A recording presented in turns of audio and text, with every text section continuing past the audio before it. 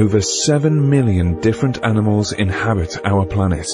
I couldn't be happier because we are covering the Warthog. Oh, yes. we said that in unison. We're like, what can they teach us?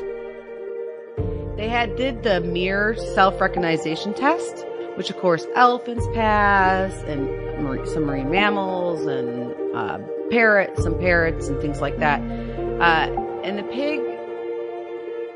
Many species are in crisis and need your help. Join the movement at allcreaturespod.com.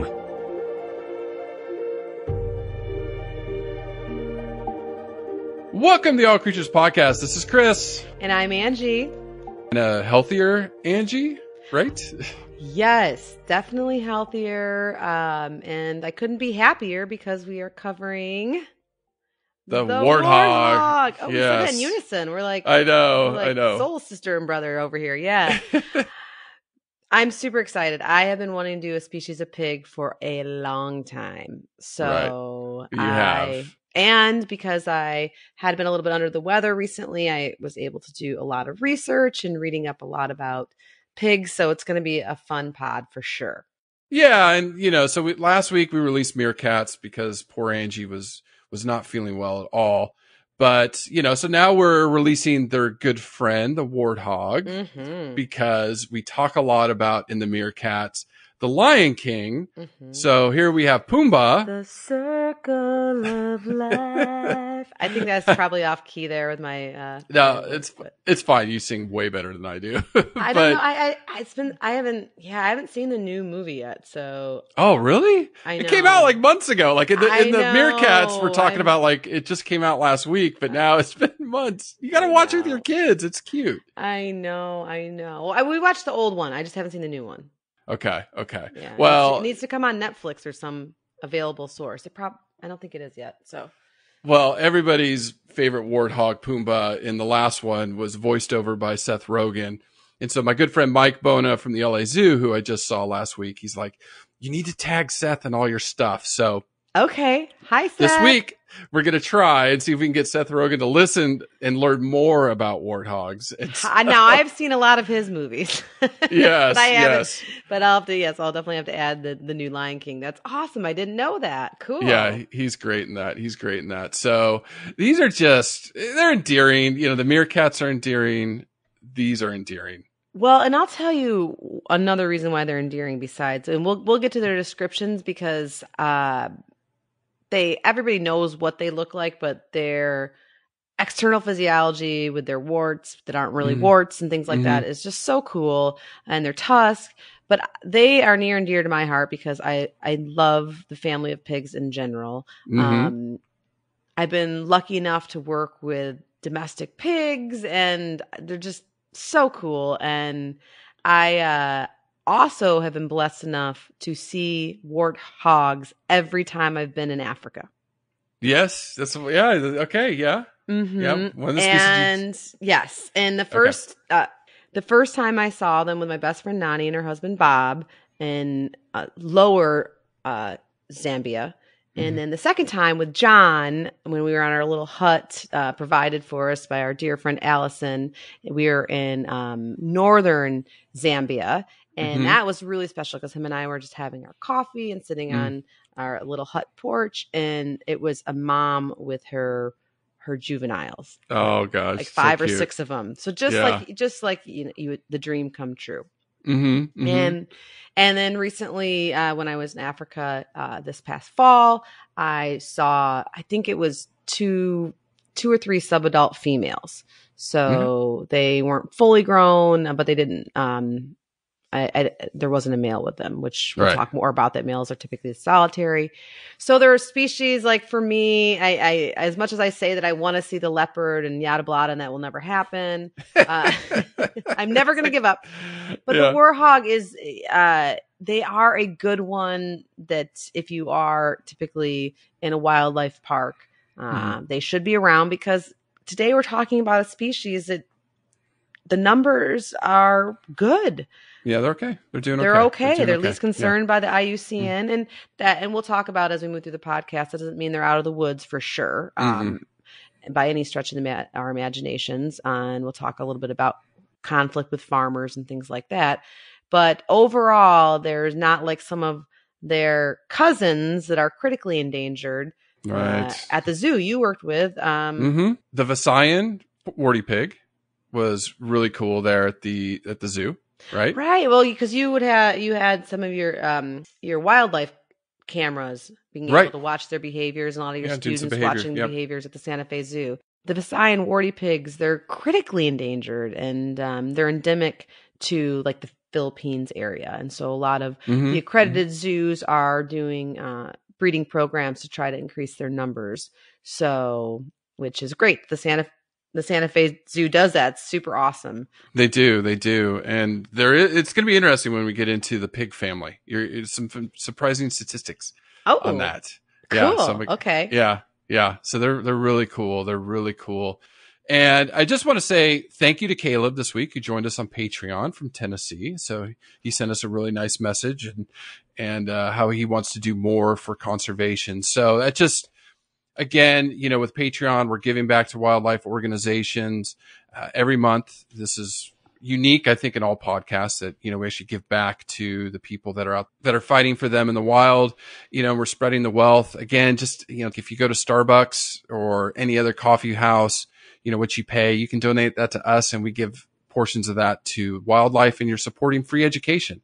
Absolutely. We have what 200 hours of free audio on all these creatures and amazing It ain't interviews. Free, buddy. I'm paying. I keep pushing those credit cards off. No, I know. I love it. What else am I going to do? Just keep watching Grey's Anatomy every night all night? No. I love doing my research, but yes, it is. Obviously, it's a passion project for Chris and I for the most part. And of course, if you can't pay, that's why Chris and I do free education. We totally get it. We're there as well with y'all. Did I just say y'all? Ooh, yeah, you've been living in Florida for a while. Nope. You little Michigan girl is now a Florida girl. Let me try that again. Of course, the other way that you can help, if you can't give $1 or $5 or whatever, is to subscribe, rate, and review.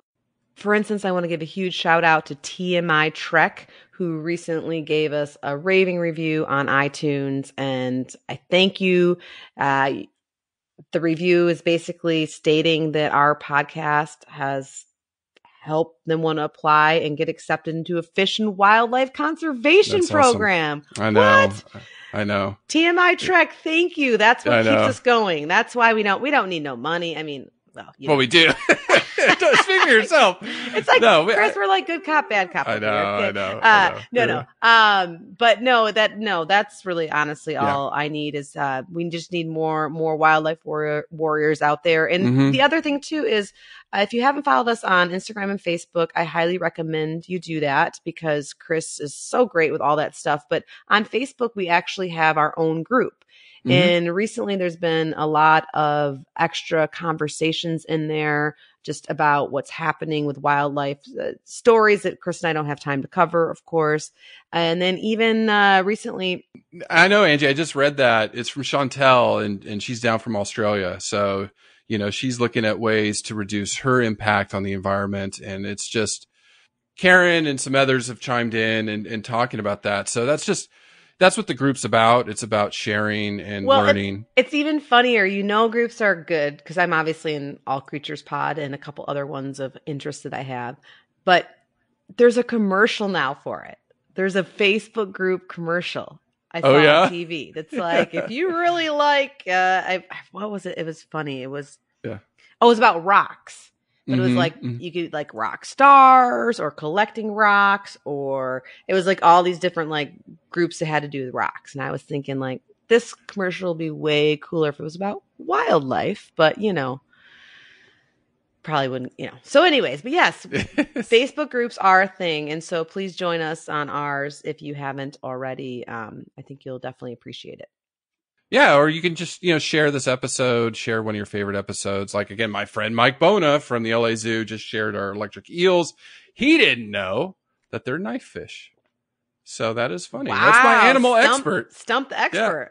I love it. Well, the giraffe expert, but yeah. But still, hey. Yeah, it's so good. Animal expert. Animal expert, Mike Bona, LA Zoo. All right. So let's talk about warthogs. And stay tuned, because Pumbaa doesn't mean warthog. It actually has a very complex meaning. So we'll get to that, So shout out to Seth Rogen again and The Lion King. But God, it's just that movie. They do such a good job with the warthog and meerkat. It's just so great. So you said these large flat heads have these warts on them, but they're not warts. I think obviously if you're driving, don't do it. I know a lot of people drive, or if you're in the middle of a work situation, but Google image a picture of a warthog, because I guarantee that you need that in your life. Yeah. Because we're going to describe it, and we're not going to make them sound as cool or as unique as, or charming, in my opinion, as they are. Mm-hmm. No, they're just amazing looking. And quite frankly, because while I have seen them in the wild 3 times, it's from a distance. And especially back in the day, we didn't have good cameras. And this time, of course, this last time I went to Africa, when there are nice cameras, I didn't bring one. So the close-up picture of a warthog, I had never been privy to. Mm-hmm. So in preparing for this pod this past week and watching a lot of videos, but then, of course, zooming in on some very high-caliber, amazing wildlife, photography experts. They are incredible. And now I know why they're called warthogs. I didn't know that. No, I've never worked with warthogs, so I mean, that's definitely my disclosure there. And they're not at every zoo. I saw them at the Wild Animal Park. No, but they're not at every zoo. Yeah. Definitely not. No, when at Lincoln Park, we had red river hogs. A cousin, but still not warthogs. Yeah. And so you're saying the warts, they're not actually warts where it gets its name, warthog, but they're made of bone and cartilage. And the males actually have 2 pairs of these, and the females only have 1. Sure. And I think it's just the males that I can't get over. The males suborbital, so below the eye, they're really, really striking. And I mean, obviously it depends on the age of the male and things like that, but how many inches are we talking? They're about 6 inches each side. Like, these things are bigger than you think. They're bigger than you think. I never really put everything together as far as why they were named warthogs. But then as I was reading about it, I'm like, oh, okay, because they have, some extra stuff. On their face. But then, yes, when I started pulling up pictures and these warts, they're not, these things are sticking outside of their face, 6 inches on the males, right below their eyes. It was like ding-a-ling-a-ling, a light bulb went off. I guess, and so I just, and then of course, I think it's important to note right away that they're not warts. They're that they're connective tissue that's made out of cartilage. So think of like your earlobe or something, right? Cartilage. And then the second pair of warts, which we know are not warts, it's hard connective tissue, is kind of around the maxillary area or the upper jaw. So below the eye, but yet before the first tusk. And so they just are, and they're just incredible. And the other thing about a warthog, which I think is strikingly different than most, definitely, the domestic pig that I worked with, or even red river hogs, which I've had the pleasure to get to know behind the scenes a lot at a couple different accredited zoos, is this flat face of the warthog. I know. Big. It's big. It's top heavy. Yes. Their large head makes them a little top heavy, if you will. And it's flat. It's just a very distinct flat face. I know I'm not doing a great job describing it, but I think, people see it. And then the other thing that got me surprised is I knew they had tusks. I didn't know they had 2 pairs of tusks. Right? Bingo bango. I didn't know that either. Yeah. Yeah. So the upper tusk can be up to 11 inches long or 30 centimeters. And then right under that, they have these lower, smaller tusks, which can be 5 inches or 13 centimeters. Yeah. I was like, I just always saw them with big tusks, and I just thought they were, one each side, but there's two. There's two. Yeah, that like I said, zooming in on like some actually really good wildlife photos cleared that up for me too. And I had no idea. And I don't think, I'm trying to think of a zoological institution that I've been to where there's been warthogs, and I don't. It's rare. Yeah. San Diego had them, and that was it. Yeah. So LA Zoo didn't have them, and but. And of course they have the tusk, which they're iconic for, but I think also their mane, their black mane that goes down basically, their spine to the middle of their back. And the hair is, it's kind of like a comb over. It's not super, it is. It's not super thick like Right. the Visayan warthogs. They have a beautiful, more well-developed mane, if you will. And they also have a lot more. They also have a lot more fur on them, where a warthog it has a light coat of fur, if you will, but I mean, which not a lot, because it lives in Africa, so it doesn't need a thick coat of hair. Yeah, and they're pretty big. They can get up to 60 inches long or 150 centimeters, and height at the shoulder up to 85 centimeters or 33 inches. So, like I said, they're bigger than you think. Especially when you see them at the zoo. I was like, whoa. And then females can weigh up to 165 pounds or 75 kilograms. Okay. When then the males can weigh up to 330 pounds.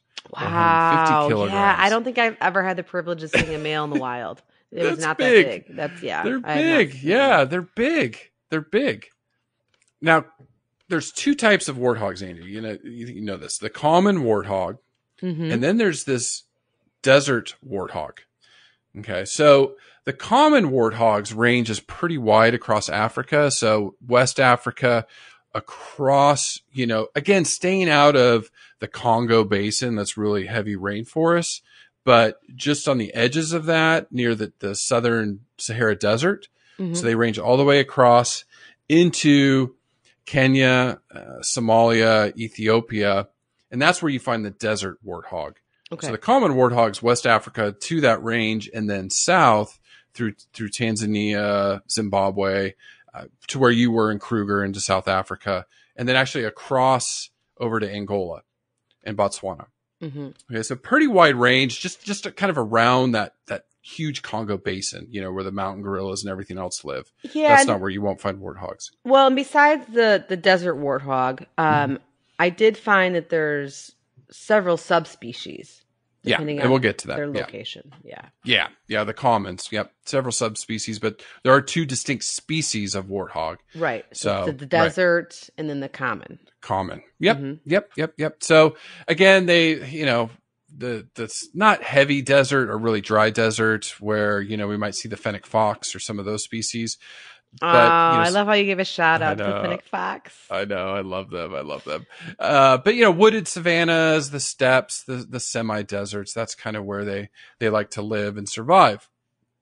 Now, found a very interesting paper because, one of the things we always talk about is, not only just the importance of zoos, right? We talk a lot about zoos and we're big supporters of accredited zoos because of the work they do in conservation, and also because they hold a lot of emergency populations of a lot of these species.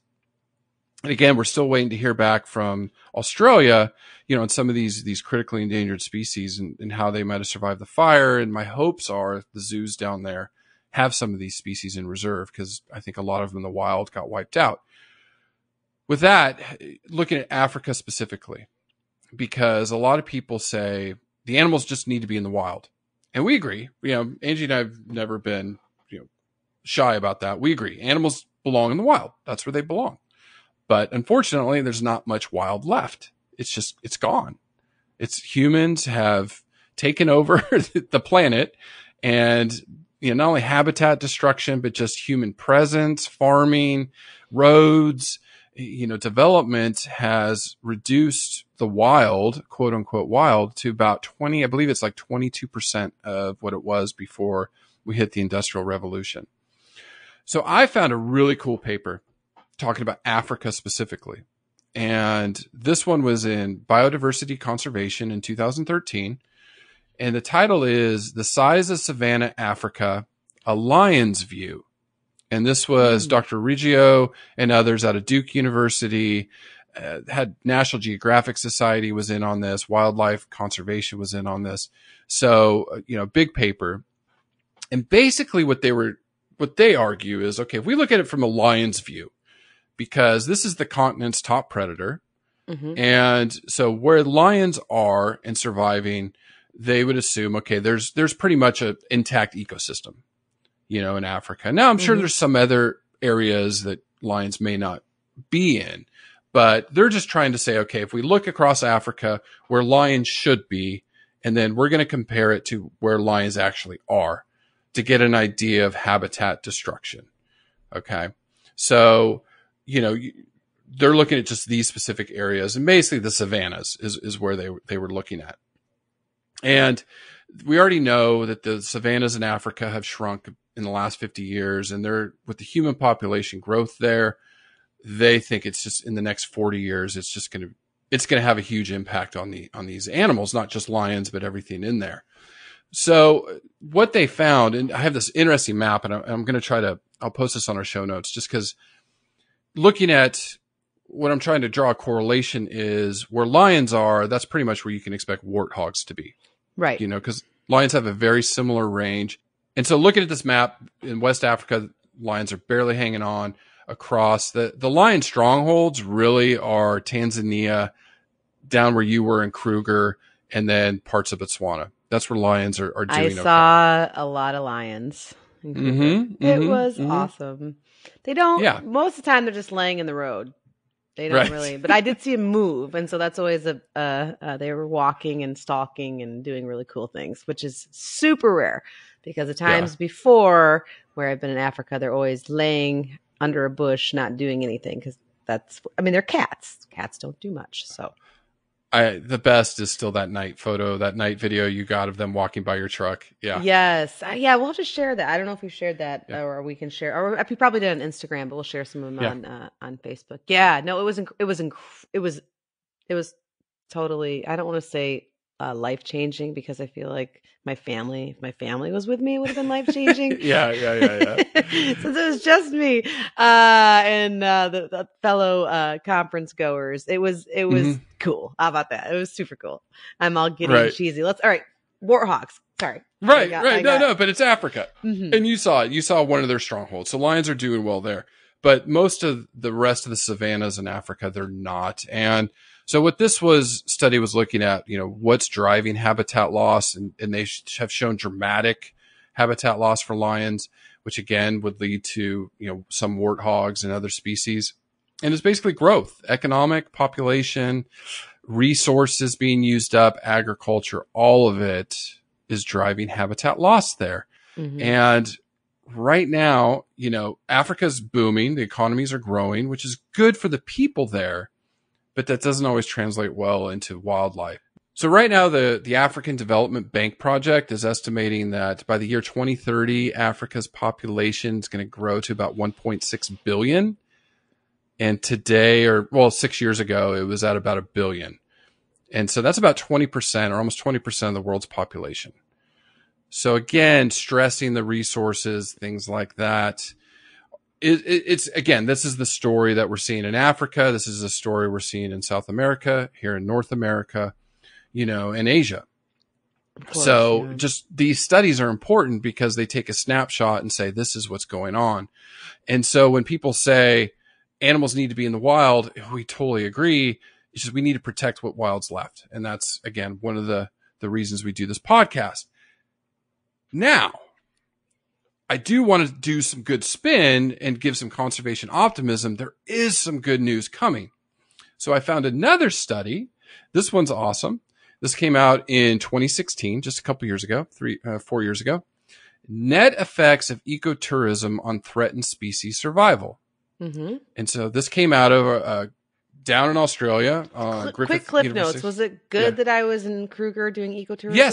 Yes. Yay. So they looked across the planet and looked at where ecotourism impacts, because ecotourism a little bit's coming under attack from some segments that it needs to be harmful. done well. And we've talked about that in some of our conservation news segments. But when they looked at some species and looked at the impacts of population with ecotourism, the news is good. Okay. So in Costa Rica, the great green macaw, ecotourism has benefited population growth. The Hollock gibbon in India, it's been okay. The African wild dog definitely has improved. Cheetah in Africa has improved. Golden line tamarin in Brazil has improved. African penguin has improved, has helped. And orangutans has helped in Sumatra. The only species they documented that ecotourism had a negative impact was back down to New Zealand, the New Zealand sea lion, that ecotourism actually, they had a drop in pup survival because it was disrupting the moms and everything there. So natural ecotourism. Behaviors. Okay. Yeah. So, but looking at this stuff, you're like, okay, the net effect is positive for most species. So we have to be careful with ecotourism on certain species, but overall it's having a big benefit to growth. So good. So that's a big thing you did in Kruger. People going to Africa, your dollars are helping, and they are helping protect those habitats and species survival. And it's showing the locals, that's the important part, that it's worth keeping them around. It's worth keeping these animals because it brings in money. Exactly. And if you can't go to Africa, because let's be realistic, it's not easy and not cheap, you can go to your local accredited zoo where a lot of money goes back into conservation. Not only are they keeping an arc of a lot of species, but they're also breeding a lot of critically endangered species that can often be released in the wild, or once again, keep those genetic strongholds going so someday they potentially can be released in the wild. Like several amazing conservation stories that we've talked about, like the black-footed ferret and the California condor and things like this. And so once again, since it could be hard to go see Pumbaa in the wild, so looking at statistics just from the United States and our 216 accredited zoos, last year, $231 million spent in conservation projects, which included 115 reintroduction programs of species that, in these reintroduction programs, are species that are either threatened or endangered. And so supporting, and of course we highlight on this podcast other amazing groups that are fighting too for these animals. But sometimes it can be hard to navigate the weeds of which one is which or which one's that. And so just in general, just being a participant at your local zoo helps. Right. Your AZA accredited institution, they are doing a ton. And we've, the more people we interview, the zookeepers, I know San Diego Zoo, the koala team went off to Australia. I know one from Lincoln Park Zoo went off a while back in her day to go and study wildebeest, right? Oh, Didn't that's they send right. you? They sent me to, wildebeest and zebra. Yes. So who do you know at Lincoln Park Zoo? It's late at night here, folks. Sorry. Oh, it's so funny. But yeah, I mean, they supported you to do that, Absolutely. right? So of course they send one or two zookeepers a year to go do conservation in an area of their choice. Yeah, and I know Mike went to Africa and did stuff with giraffes, so, each zoo institution, they support their team in going around the world. So again, it's just, we need to keep our eyes to the ground and keep protecting these species, and ecotourism is a big piece of that. So looking at warthogs specifically, when you do go to these places, it does benefit them. It does. And, good, because I want to go back and bring my family. I know. Although, me too. I want to go. I know we got to save our pennies because that's crazy, stupid money. Expensive. Yeah, but it's in the expensive. meantime, we just keep going to our local accredited zoos and looking at the animals there. So, yeah. Well, and why care about a warthog? I mean, not that only face. I know they're so beautiful, and they do, they are important in the food web, up and down.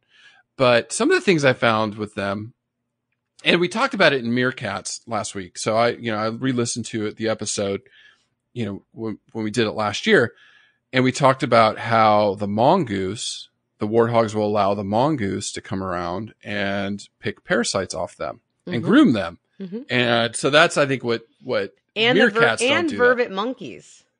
Yes, and yellow hornbills. Yes. That's what I was going to say. Mm-hmm. So they have a symbiotic relationship with birds and these other species to get rid of pests. Yes. So red-billed and yellow-billed oxpeckers.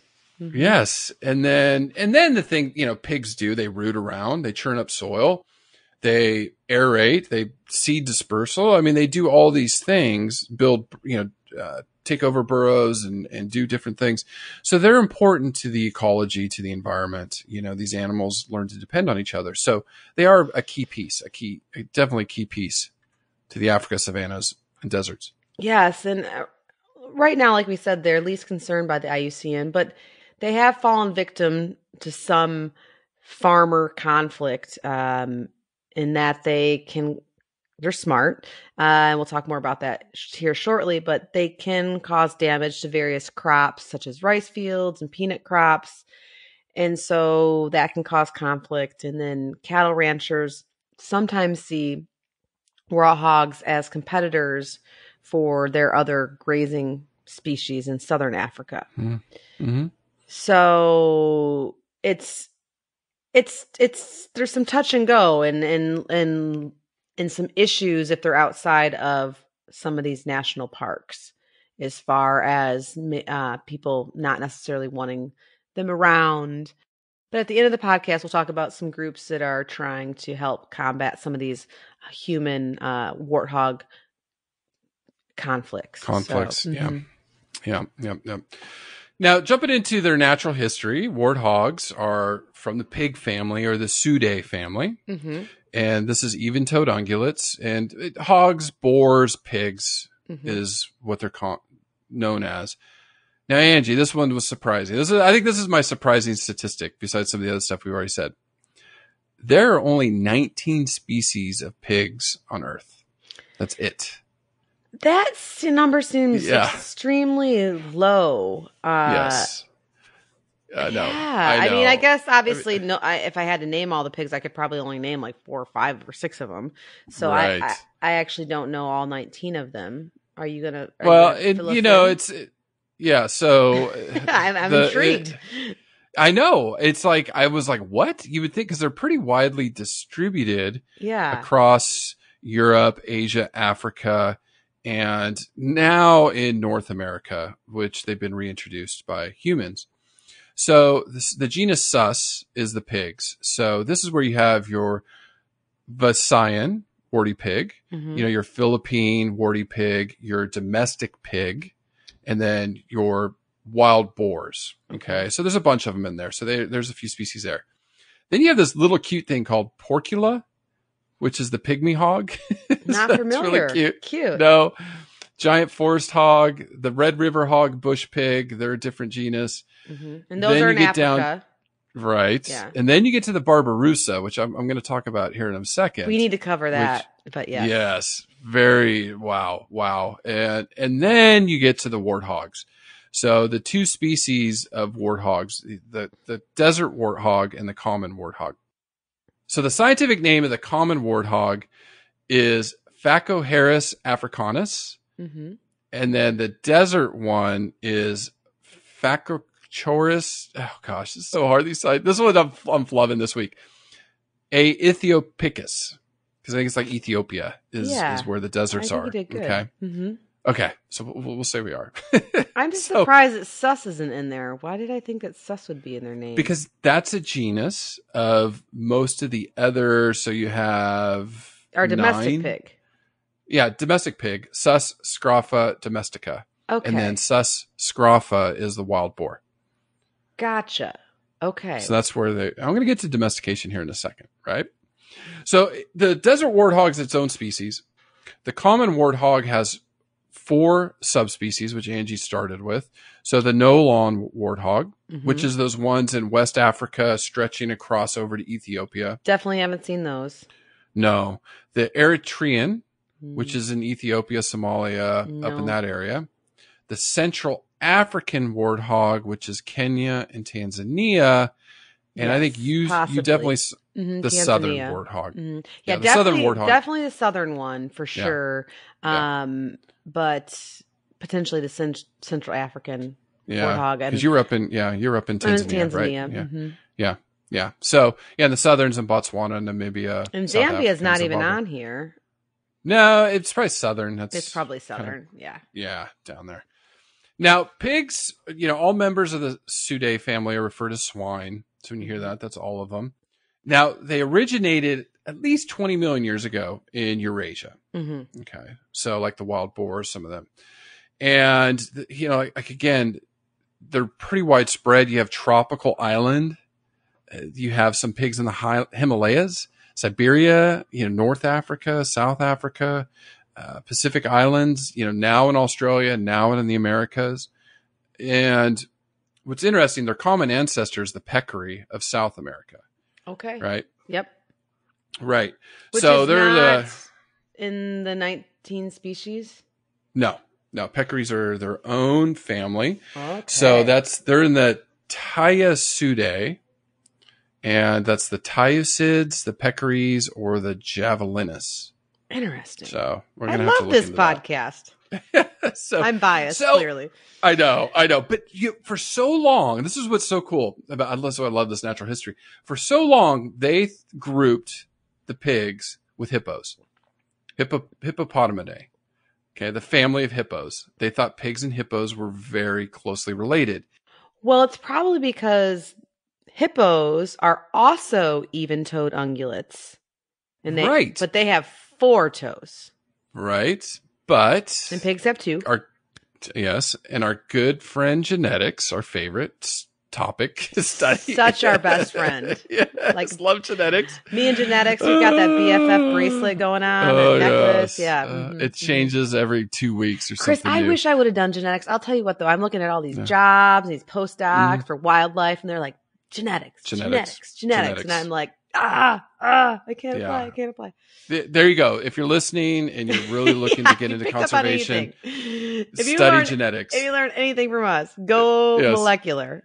Or, yes. No, obviously.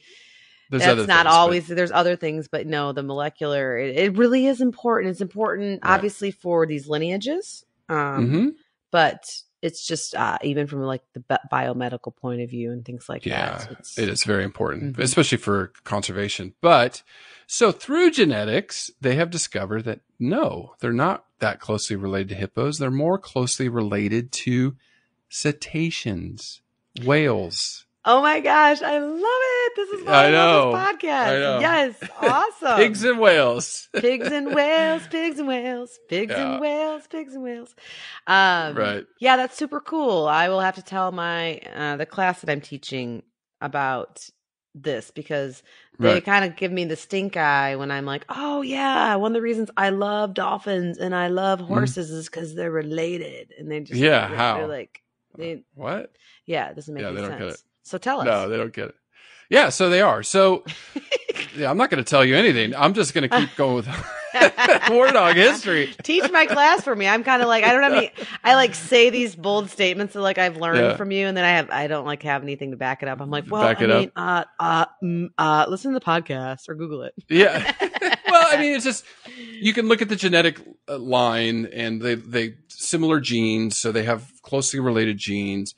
And I mean, I've dabbled in genetics, done some genetic studies, not looking at lineages, but they like one of the things I know we look at is maternal DNA, which doesn't change. It does very slowly, like one change every 100,000 years. So we've been able to trace human lineages back to East Africa. with these animals, I think they're looking at similar genetic profiles. And so pigs have a closer genetic profile with whales than they do with hippos. That's incredible. So they're saying that's incredible. So then people that are smarter than this than us that study this, they'll go back and look at the maps, and then they'll look and put the puzzle pieces together, which we know in this podcast, it changes all the time. Of course. We say, oh, this, they just found this new eel. We covered electric eels 2 weeks ago. They found this new species just late last year. Yeah, late last year. And genetics confirms it's a different species. Right. Right. So that's the big picture. I did want to bring up the Barbaroussa because it is a favorite at zoos. I've seen it quite a few. Definitely, yes. Quite a bit. Absolutely. And the peccary too, but that's not. Yeah, the peccary's super cute. Yeah. These are island dwelling in the tropics. They are an ancient relic. They really think because it is distinct anatomically, they have the huge tusks, and they think it's like, if you want to see what an old pig looked like way back in the day, this is what you should look at. I also found, this is what's really cool, the oldest known cave painting in the world dates back about 35,000 years ago. In France? In Indonesia. Okay. There's those ones in France, but they're not quite as old. And it's of a Barbaroussa. 35,000 years old. So it's really cool. Yeah, it's really cool. It's really cool. Oh, wow. So, that's super old and yeah, fascinating. Yeah. Yeah. So warthogs emerged roughly 2 million years ago, 1.5, 2 million years ago, the two species. So they've been around quite a while. Now, I just really quickly, humans and pigs, Hold on, really quick time out. Yeah. I just want to give you a silent sitting ovation. That was one of my favorite evolution segments. Was it? Recently. Of pigs? I mean, this month. How about that? We'll throw that out there. Okay. But yeah, no, that was awesome, Chris. Pigs they're fascinating. Aren't they fun? Fascinating. See, yeah, you're welcome. You're welcome, buddy. I know. You and your ungulates. So what I love, and I know is one of the things I researched when I wrote my horse book a couple years ago, was like the history of domestication. Sure. Because I find it fascinating. And they think, because Kazakhstan, Ukraine, that's when somebody first jumped on the back of a horse, they think. With pigs, again, big debate.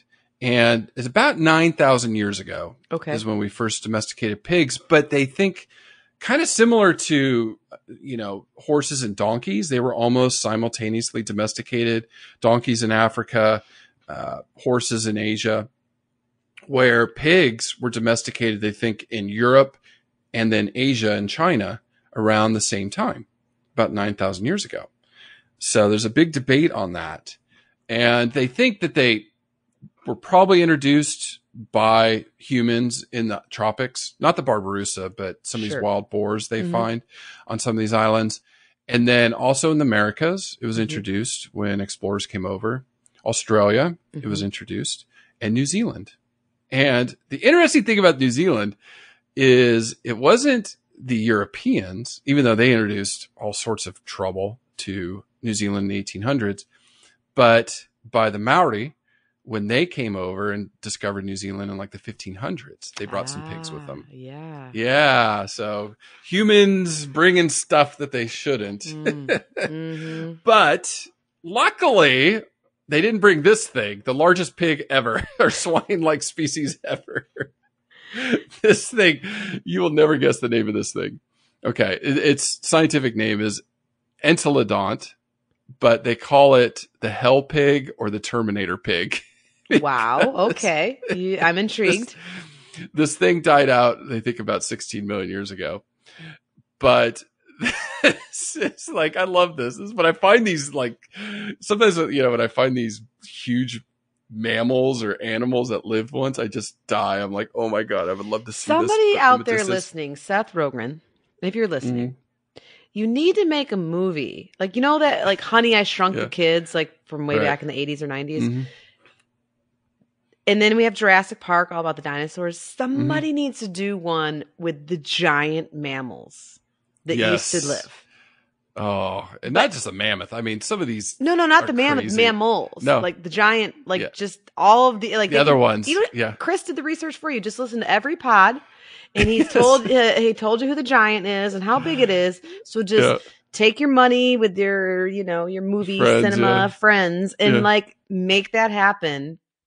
And so we can see like what it would have been like if we were walking around 16 million years ago. Oh, it would have been scary because Okay, so anyways, I jumped ahead a little bit. What does this hell Terminator pig look like? So it lived in the forests and plains of North America, Europe, and Asia. Of course it did, yeah. And it stood almost 7 feet tall at the shoulder. Holy, that's like yes, it weighed almost 2,000 pounds. It's a draft horse. A draft pig. Yes, 2.1 meters at the shoulder and 900 kilograms or 2,000 pounds. The Terminator pig. It's like, please, somebody make this movie. I don't have the skill sets. I'm not good with like computer anime and that kind of stuff. But oh my gosh, how cool! That'd just be so. Wow. Talk about bringing back things from extinction. No, thank you. Wow. So. Yeah, luckily our little warthogs are not that big. But no, definitely not. Yeah. Now, warthogs, where you're going to see the lifespan, most people say around 11 to 12 years. There is some people that claim up to 18. Again, that's debatable, but it's about right. I mean, hard life. Mm-hmm. We talked about the tusks, right? So their tusks are very important to defend themselves and to fight. So that, the males will fight. But they have seen many videos of warthogs either being chased by a leopard or lions, and those things are mean. They will turn around and slash and gore and whatever they can to live. And they also use the tusks to really root and turn the soil over, things like that. Well, and Chris, like you mentioned with the tusk too, we're all familiar from watching Lion King or just in general of the large tusk that curves like 90 degrees. Mm-hmm. But the bottom tusk, the smaller pair that's below that, the lower pair, they're much, the reason you and I didn't really know about them is because they're a lot shorter. Mm-hmm. But they become razor sharp by rubbing against the upper pair every time the mouth is opened and closed. Oh, yeah. Okay. So it's like its own natural little file. So yeah. They're, Yeah, you don't want to mess with them. You don't want to mess with them. No. In general, one of my main scars in my lifetime is from jumping over a fence because I upset a mama pig, a domestic pig. She didn't even have any, she didn't have any tusks. She was a domestic pig. But they do have teeth. And she was, with her babies, and she got mad at me. I forget what I did. I'm sure I did something really stupid because I was young, and I just dove over the fence. Oh my gosh! Oh god! And the fence wasn't high. I just caught my shin caught a screw, and ow. Yeah, it's like, no, it wasn't like even stitch worthy or anything. I think I think the only teeny tiny scars. I'm not a hero. I think such an imagination. But I think that the only reason it's scarred because it was right there on the shin and there's not a lot of flesh or whatever. Right. But yeah, I mean, that was without any tusks. So yeah, funny. I just had a flashback. That was like a lifetime ago, that story.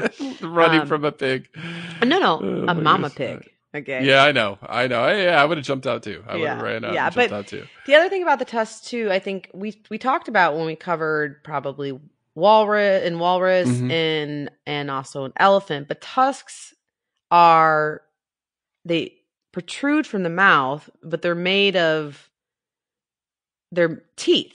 It's called ivory, which is a problem for, of course, a potential issue with warthogs, trying to collect them for their ivory, although it's obviously a smaller piece than an elephant, things like that.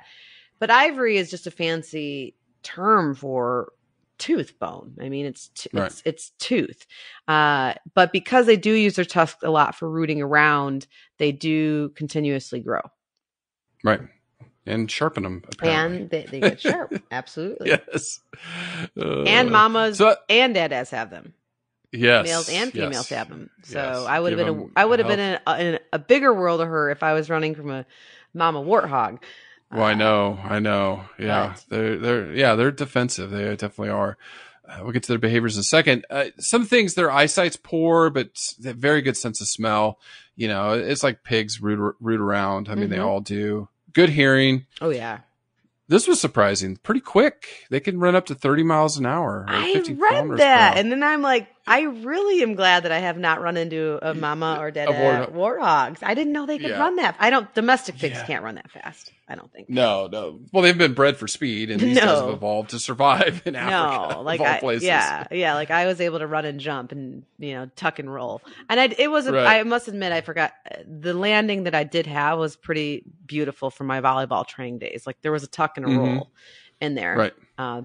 But a little wound afterwards. So. Right. Well, and it's the reason again, surviving in Africa. So the young can be taken by eagles and jackals.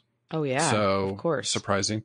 Then all of them, lions, hyenas, cheetahs, leopards, and crocodile can take any of them. So, they're part of the food web. And, that's why they're tough. I mean, they're tough. They have to be. They wouldn't survive if they weren't. Now, these are omnivores, but mainly live off a herbivore diet. Correct. So, yeah. And grasses, roots, berries, fruits, bark, fungi, insects, eggs, and carrion. Yeah. It's even poop, dung, they sometimes eat. Sure. Think of domestic pigs, like they eat almost anything. Same thing with these guys. What was really phenomenal for me, though, because obviously working with domestic pigs and, of course, a lot of hoofstock just in general, that when they're rooting around or grazing, that they do it on bended forelegs. Yeah, on their wrists. And in order to protect them while they are bending their forelegs to root around, they have these awesome, like, calloused pads, like built-in wrist pads, if you will. Not knee pads, but wrist pads to help protect them. But they're not calloused pads that they grow or that are formed as they're older. These calloused pads actually develop on the fetus. Oh, okay. Wow. Okay. So it's genetic. So they're born with them. Okay. Oh, well, evolved to have that. Yeah. So the behavior obviously is going to be great. Here's one of the things I learned that I just love. Okay. So in their burrows, obviously they go in there for shelter. They back in. They back up that bus, baby. Yes, they back in to be able to defend themselves with that large snout and those tusks. In the morning, when they wake up, they take off at a run out of the burrow. So in case there's a predator nearby, they can outrun it right away. They just snap out of it right away. Like, I'm like, what? I read that. So I actually should take after a warthog. I'm always trying to like get a little bit of workout in. It doesn't always work. Jump.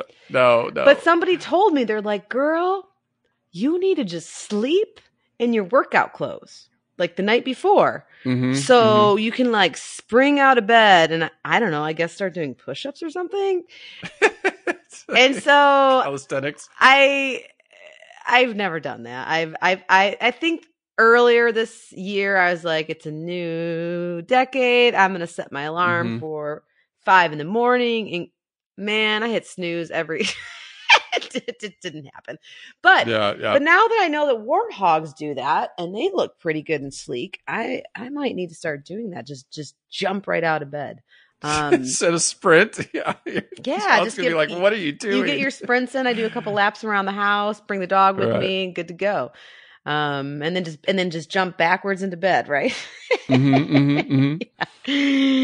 No, but no, you're totally onto something. They love their burrows. They will often get burrows that have already been dug out from other animals, such as aardvarks or porcupines. And they do use the burrows for sleeping, of course, and where they raise their young, and then of course as a safety zone from predators, right? And they are typically diurnal, and so they're out during the day, and they're gonna usually at nighttime be in their burrows for sleeping, if you will. And just like their cousins, the domestic pig, they definitely love to roll in the mud. But this is a really important behavior, especially in Africa, because the mud can act as a bit of sunscreen from the harsh rays because they're out foraging during the day often, and then also from insect bites too. I think we forget about that a lot. So the mud really kind of just cools them off, keeps them, protects them from UV rays, and keeps them from getting bit by bugs as much. Because the other thing too, it's really important for pigs to cool their bodies off because warthogs lack sweat glands. So that's not a way that, how humans, we sweat if we run around the house or whatever to cool ourselves down. They're unable to do that. So the other thing too that people probably don't know about pigs in general, like warthogs, for instance, too, they're really good swimmers. So I don't know if I can say that about a domestic pig, but a lot of the species in the pig family are good swimmers, which you wouldn't think of them that way, but they are.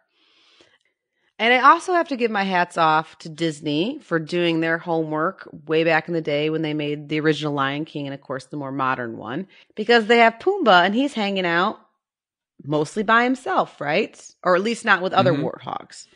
Right. And so that's how it is for the most part is warthogs aren't super territorial and they will overlap each other's home ranges. But in general, males are going to be by themselves. And then there's matriarchal lineages of females that stay together. So kudos to them for getting that right. So he wasn't lonely or anything like that. He probably met up with Mrs. Pumbaa once a year. And then they went on their merry ways. So, there's not a lot of room in that burrow, I don't think. Right. Family, not a lot of room in there. Yeah, like 330 pounds. Yeah. Male warthog. Exactly. Like who's racing out of there early in the morning? Is it him or is it her? Yeah. Is it him? Is it her? Yeah, It's hard to say. Yeah. But do you know what a group of warthogs that are hanging out together, so it's typically the female and her lineages, do you know what a group of warthogs is called? Ooh, I didn't. I think it's not a crash because that's the best one ever. Rhinos in a crash. I know. Yeah, group of pigs. I don't know. You stumped me. I'll give you a quick charades hint on the Skype. A lobe, an ear, a canal. A canal? You pointed to your ear and your canal and your earlobe. Oh, I give it. I'm very not good at charades. Okay. A sounding. Oh, yeah, I would have never gotten that. That's tough. A sounding? No, that's crazy. Yep. So a sounding is a group of warthogs that live together, and it usually consists of a female and their young. Males are going to disperse when they're about 2 years old, and they might form a bachelor group while they're still working out their, they're just learning to play and things like that, or stick together, but they're typically going to be solitary.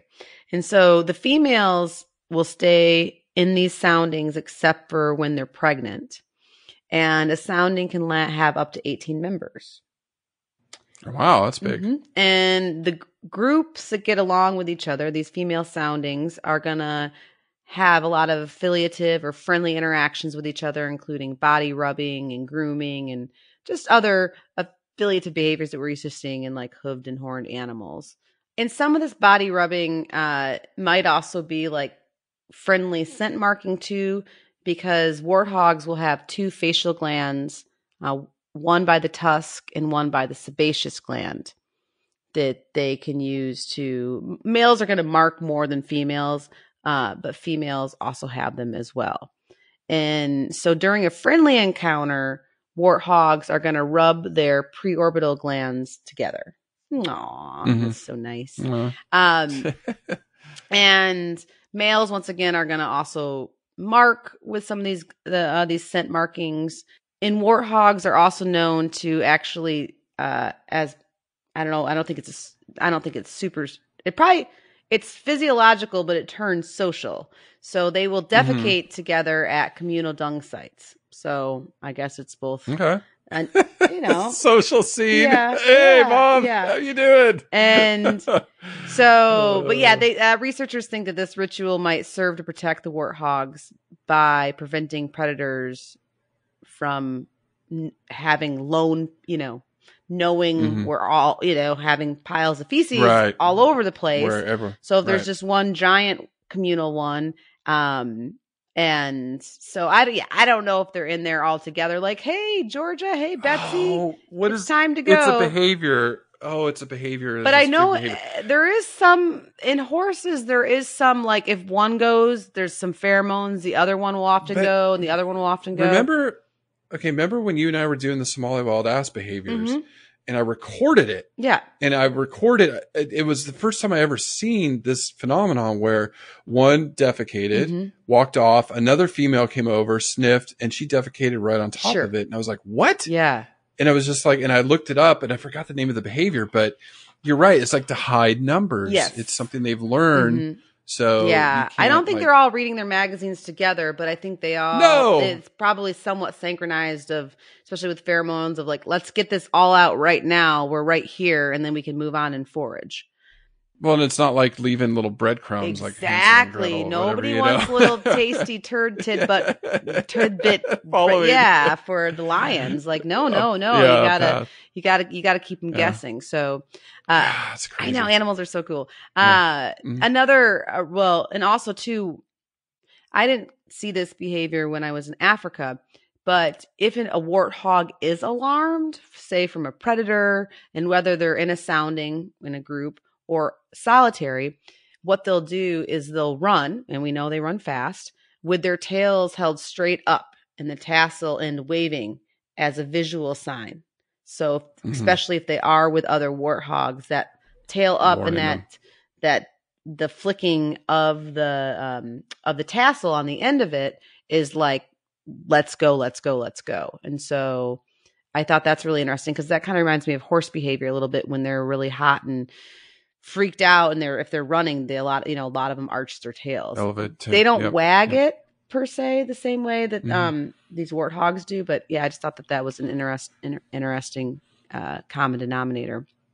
But as far as vocal communications, pigs, they grunt, they squeal, they snort, and they communicate a lot of different things. They communicate greetings, they communicate defense, they communicate friendliness, submission, so and a courtship too. So they're a vocal animal for them, which everybody knows pigs oink. I think that's a little bit cliche, but they definitely do make different vocalizations depending on what the situation is. They might even squeak sometimes too, like little baby warthogs. Oh, I love it. I know. And of course, a male, if he has to fight another male to win a female, he'll grunt while he grinds his teeth. But Chris, the deep dive that I went down this week, one of a couple of them, is pig intelligence. It's very smart. Yes. I mean, that's the cliff notes if you guys want to fast forward now to the next few minutes. But I'm really trying to look at, because of course, a lot of my research I've done with horses is looking at horse cognition and how do we prove this and how do we show it? Because as we talked about, even with on the octopus pod before, intelligence, the way that us humans think about it is our own narrow niche, right? Is okay, can you do math? Can you have a language? Do you have a community? Things like that. And I'm not saying that those are bad ways to judge intelligence, but there are human ways to do it. And so, but somebody got it right. A famous writer by the name of George Orwell, he's an American writer, wrote, "The work of teaching and organizing the others fell naturally upon the pigs, who were generally recognized as being the cleverest of all animals." They're smart. They are very smart. Yep. They are very smart. And then their eyes, I mean, I know their eyesight isn't brilliant, but just they almost have like a human eye, at least domestic pigs. As far as when you just look into their eyes, they're just really, really intriguing. But looking into their cognition, it was somewhat similar, or I was surprised to find there's probably actually more done with horse cognition, which is still not very much. But I was able to find an article from 2010 in Current Biology, which is a really, really good journal. It's like a sister to Cell. Where Mendel and company explored pig cognition in general. And it was kind of just a quick review. But the biggest thing to note is not a lot has been done. And so the authors talk about that is there's just still so much we don't know about how smart they are. But we do know that pigs can definitely discriminate between individuals of pigs and individual humans, and they'll do this for a food reward. Their memories that have been tested, they haven't done any really long-term testings. And of course, these are on domestic pigs, not warthogs. They haven't really done any long-term testing, but they know that they do have a good short-term memory of at least, a couple weeks, 6 weeks, things up and so forth from the memory studies that they've done. But the authors claim that there's nothing really that's been done long-term. And they did the mirror self-recognition test, which of course elephants pass, and some marine mammals, and some parrots and things like that. And the pig kind of passed it, where it definitely, they're not sure if it recognized, they won't say that it recognized itself, but it was like looking behind the mirror and acknowledging obviously the reflection, and knew that the reflection wasn't like another pig, if you will. Right. So it was kind of trying to figure it out. But once again, there's just not enough data to really have it fall into the yes or no of the self-recognition of the mirror. But once again, that's our human projection on what we think self-recognition is, right? But what I found was this cool story. Put your seatbelt on. Okay. So, okay. Piggies can be amazingly deceptive. So what they did is they trained pigs to go into an arena, and the pig would forage, right? Pigs are super food motivated. They love food. Who doesn't? And it would find the location of the food. And so on the first day of the trial, the pig would forage and find the food in a certain location. On the second day of the trial, this informed pig, so the informed one that knew where the food was, is reintroduced to the arena with a friend, okay, the novel pig, who doesn't know where the food is, right? He hasn't been in the arena at all. Well, what ends up happening is the new pig understands very quickly that the other pig is informed where the food is. So it'll follow it and try to beat him to the food, right? Right. Okay. Right. So the informed pig figures that out and is like, oh, no, we're not going to do this. So the informed pig starts kind of bluffing and or won't go into the arena unless the new pig is not looking and won't follow him in. And if he does follow him in, he'll not necessarily go to the food, or he'll basically try to trick the pig that was tricking him. Oh gosh, that's so funny. So I mean, some really cognitive, thoughtful so one of the things that researchers that study cognition and measure cognition is this thing called episodic memory. And that's remembering what happens where and when. And we love to think that us humans are some of the only animals that can do that.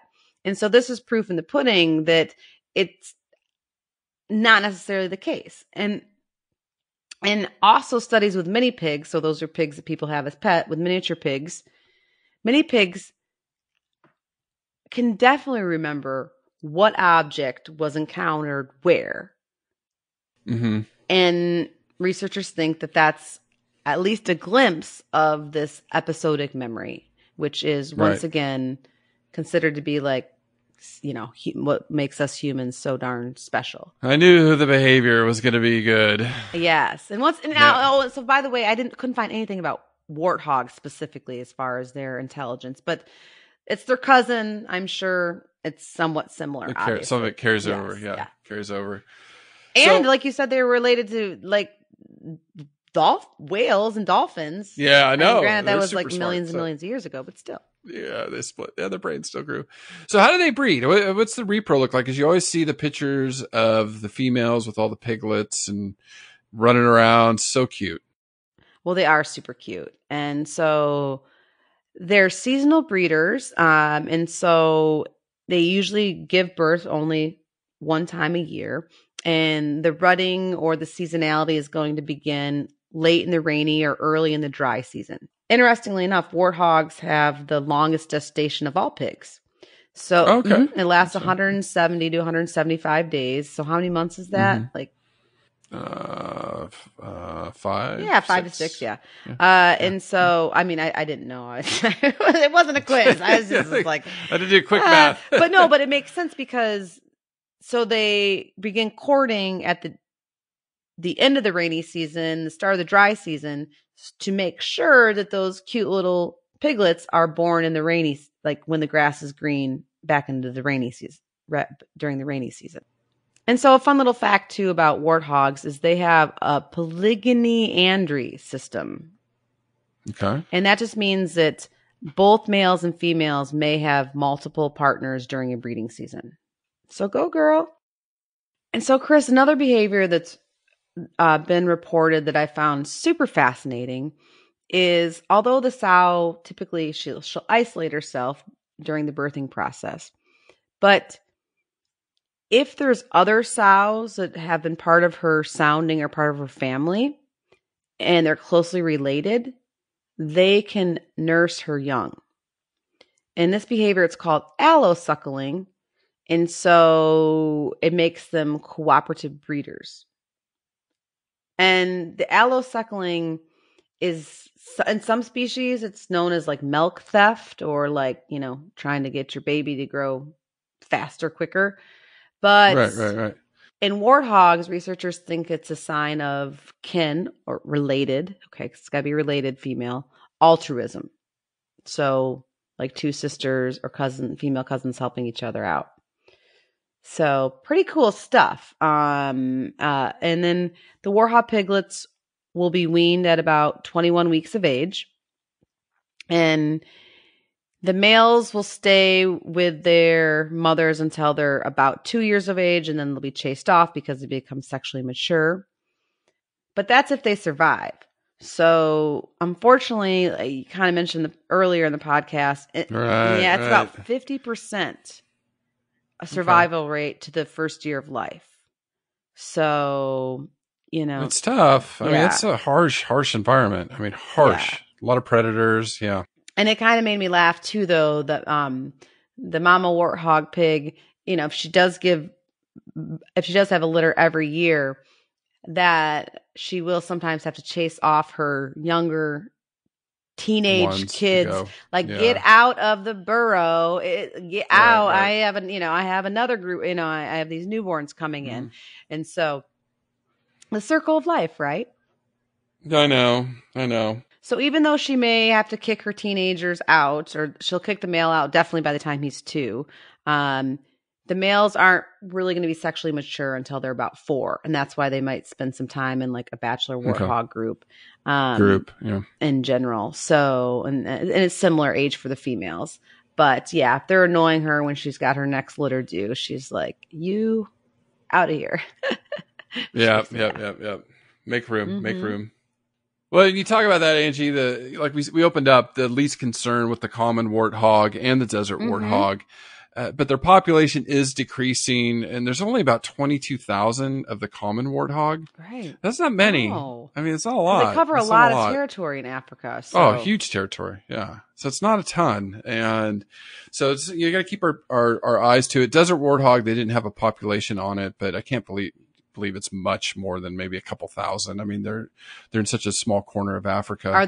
They're listed as least concerned too. Huh, okay. But it's probably not a lot of data. And a lot of this, and I think we're running into this with IUCN, so many species and they just don't have the resources to cover them. And it's like you look at a population of 22,000 and they're decreasing, but they're not you know, on the endangered list because there's so many other animals that are in dire need. Right. You know, right. so it's not like, oh, they're just doing great. I mean, they're fine. They don't see any major problems right now. But, you know, with this just decreasing habitat, we got to really keep our eyes to it. So who's out there fighting for warthogs or Africa? Animals in Africa. Well, one of my favorites, African Wildlife Foundation.